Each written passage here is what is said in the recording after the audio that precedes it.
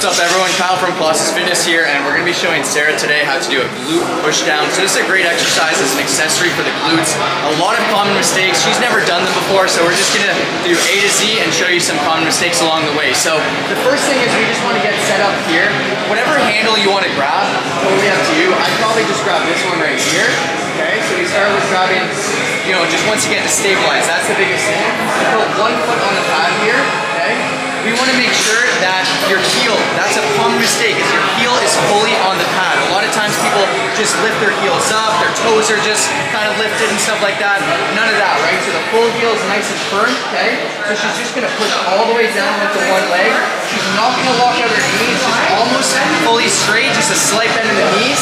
Control it on the way up for about 2 seconds, 2, 1, goes just to about this, and then all the way down, okay? So she's doing some good reps here, bring it all the way up just to about here, and then all the way down. Now, you want to make sure when you go up that you don't hit this thing down, okay? That's going to take the momentum off the glute. You're obviously going to want to go pretty heavy for this to the point where you're challenging yourself, but I mean, it looks like she's done it a bunch of times. Like, this isn't a rocket science video. You want to get a nice pause at the top as well, just to let the glute get nice and activated, but this is a great accessory to be doing, right? So you can see the nice control. You can see she can really focus on squeezing that glute area, some good mind-muscle connection. She could definitely use some heavier weight, but that's pretty much that, right? So how's it feeling? Good? Great. Yeah, so there's pretty much that.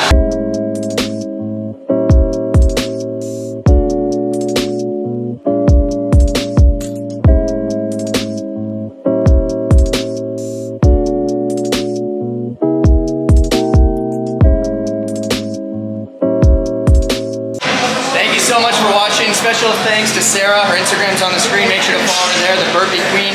But all that aside, make sure to smash that like button, subscribe. We have 75 form videos on YouTube. Stay tuned for the next one and let us know which one you want to see next.